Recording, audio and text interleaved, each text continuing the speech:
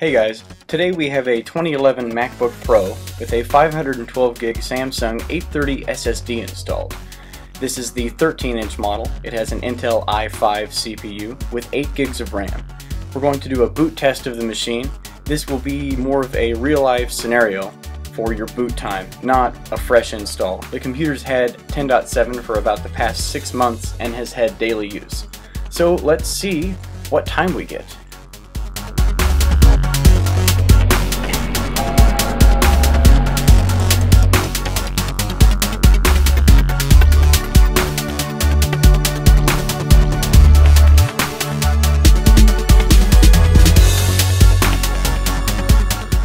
About 18 seconds, we'll call it at that. So the rest of the system resources are still loading, but that will vary depending on what you have.